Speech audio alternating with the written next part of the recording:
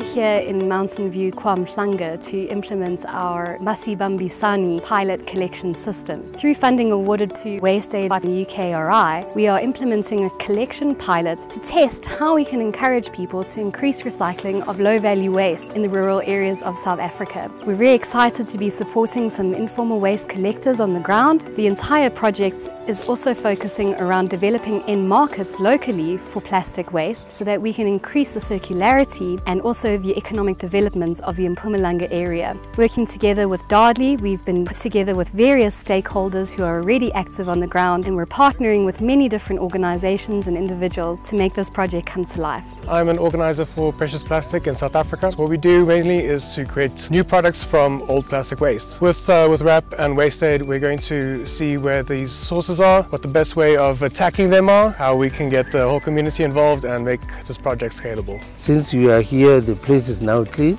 People around here, they are so happy also because they can see even the bins are being placed. I'm so happy as a ward councillor. Maybe as time goes on, I'd like to see this project become a big one so that other people will see that we've got a nice project in our ward. I reside here in Mountain View. I like making a change in my community. We are building separation bays for the community to bring the waste so that it can be separated easily to be took to the buyback centers. Glass aside, metals aside, papers aside, and plastic aside. The community, they will learn that illegal dumping is not allowed anymore.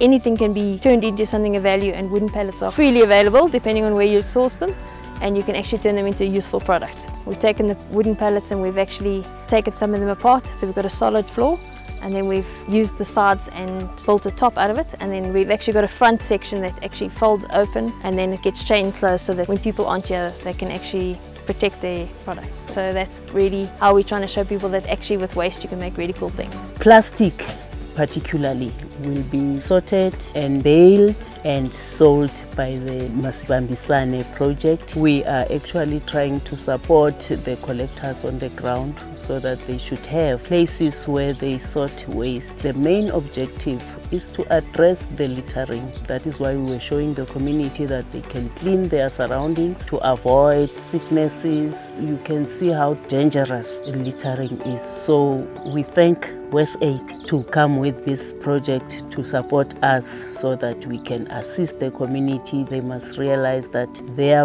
lives depends on a clean environment.